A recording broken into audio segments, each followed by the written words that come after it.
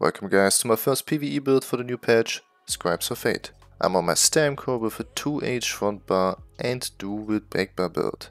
Wrecking Blow, the 2H spammable, got a huge buff. It gives now major berserk plus 10% extra flat damage for 5 seconds after activating it. This brings 2H front bar builds back, which is really nice.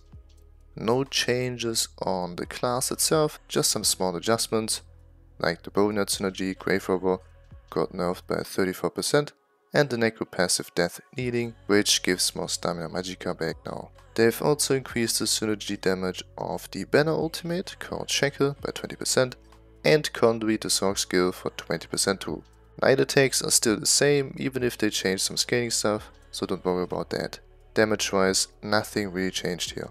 Enough talk about the small changes, let's get straight to the build. So, front bar. Pillar of Known Greatsword, imprecise with the poison damage enchant. Why precise? We lose a ton of crit rate without 2 daggers, right? And there's still not a 2H weapon which gives crit rate, which is a shame. They should change that. Means we need to change the crit rate loss with precise.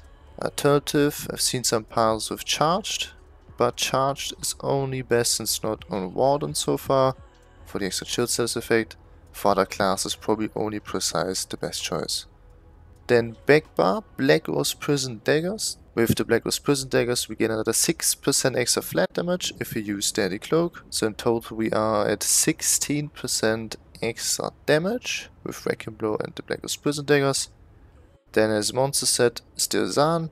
Probably the strongest single target monster set. And instead of Reliquien, I've been using Coral Riptide. Deals slightly more damage, around 1 to 2k. But if your resource management is not on point, I would still recommend Reliquien. It's easier and more comfortable to play.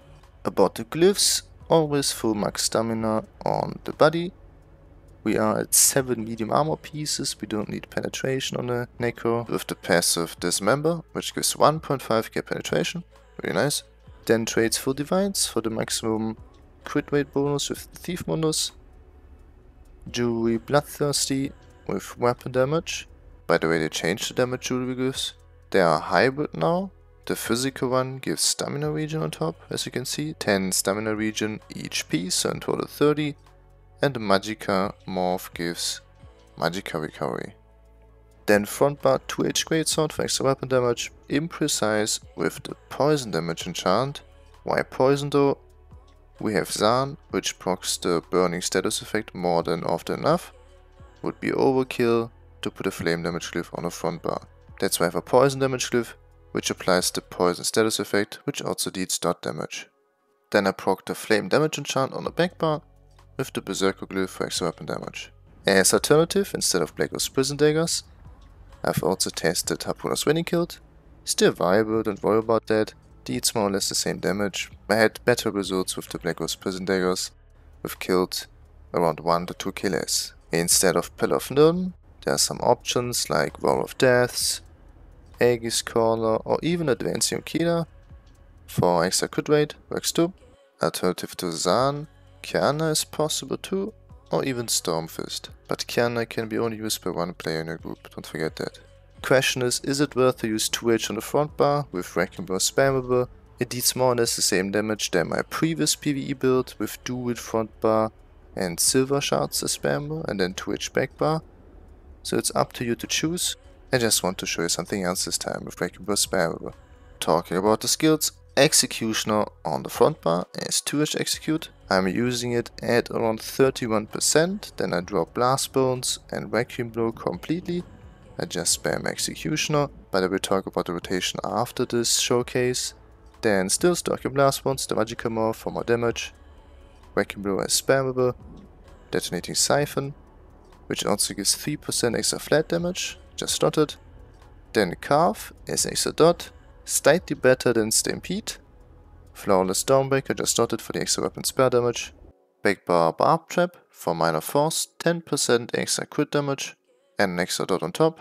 Then Steady Cloak as extra AoE, and for major evasion 20% AoE damage reduction, and of course for the Black Rose Prison Daggers for the extra 6% more flat damage. Then Rending Slashes, more flex spot, alternative for more AoE damage go with counter-ups. It was more comfortable for me to play with Rending because the duration is 5 seconds longer than cantrips, means we can use Wrecking Ball more often. Added Boneyard for the own synergy, even with the 30% nerf still worth to use. Skeletal Archer, the stamina morph for more single tile damage, and Shooting Star as damage ultimate. For supporter, Colossus is still needed for the major vulnerability buff. Raise Dunmer, best in slot, Fraser weapon spell damage, Magicka and stamina. As alternative raise, go with Khajiit, the kitty, for 12% extra crit damage, works too. Then Mundus, like always the thief for extra crit rate. There's no other option for solo content, maybe the Lava Mundus, but other than that, thief is best in slot. Then buff food, I'm using the green max stamina food, which I normally only use for parsing. In actual dungeon or raid content, I recommend to use the blue max stamina and HP food. If you have really sustain issues, even with Coral Riptide, then go with Lava Food Soup or the TM Take both. Attribute points, everything in stamina of course. Potions, the normal weapon power potions with Savagery, Brutality and Stamina. CPs, Deadly Aim, Mastered Arms, Powerful Strikes and Exploiter. Did some tests with Thaumaturge instead of Mastered Arms. Did more or less the same damage. For actual content, if you have issues to reach the crit damage cap, which is 125%, then put out Exploiter for Fighting Finesse or Backstabber. Red CPs, Boundless Vitality, Rejuvenation, Celerity and Fortified. Here we are with the pass. I think it's best if I type the written rotation in the description below instead of explaining it in the video. Most of you guys are into the written rotation anyway. If you have questions about the rotation or the build in general, type them down below. I will try to answer them as fast as possible, or just add me on Discord. I always have time for my viewers. Thanks for watching, have a nice day, and I'll see you probably in 1 or 2 days for the next PvE build. Peace. All you left me was a radio, and it goes like ooh, yeah, yeah. And it goes like ooh, yeah, yeah. When I press play, all I hear is you. And it goes like ooh, yeah, yeah. When I press play, all I hear is you. Oh, every single song tells me we're through. Yeah, but I can't turn it off 'cause it's the truth. Yeah, it's the truth. And it goes like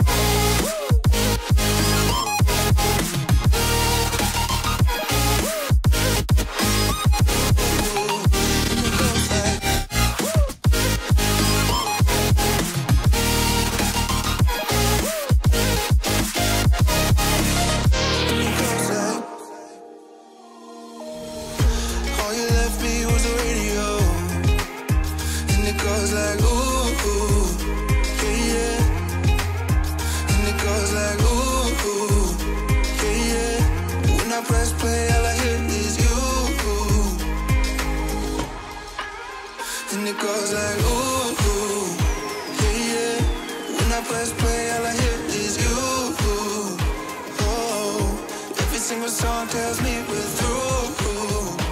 Yeah, but I can't turn it off 'cause it's the truth. Yeah, it's the truth. And it goes like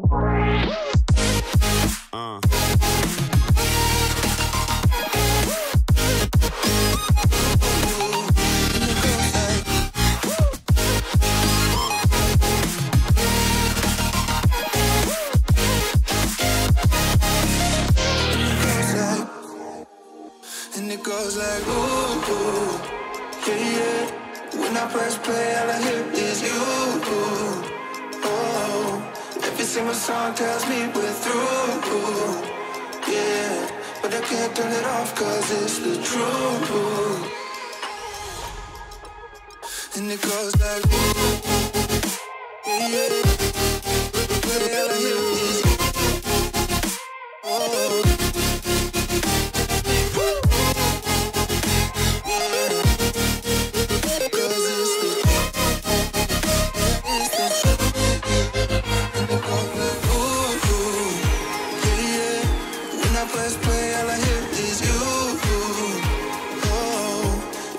Song tells me we're through.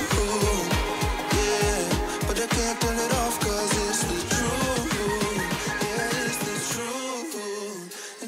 goes like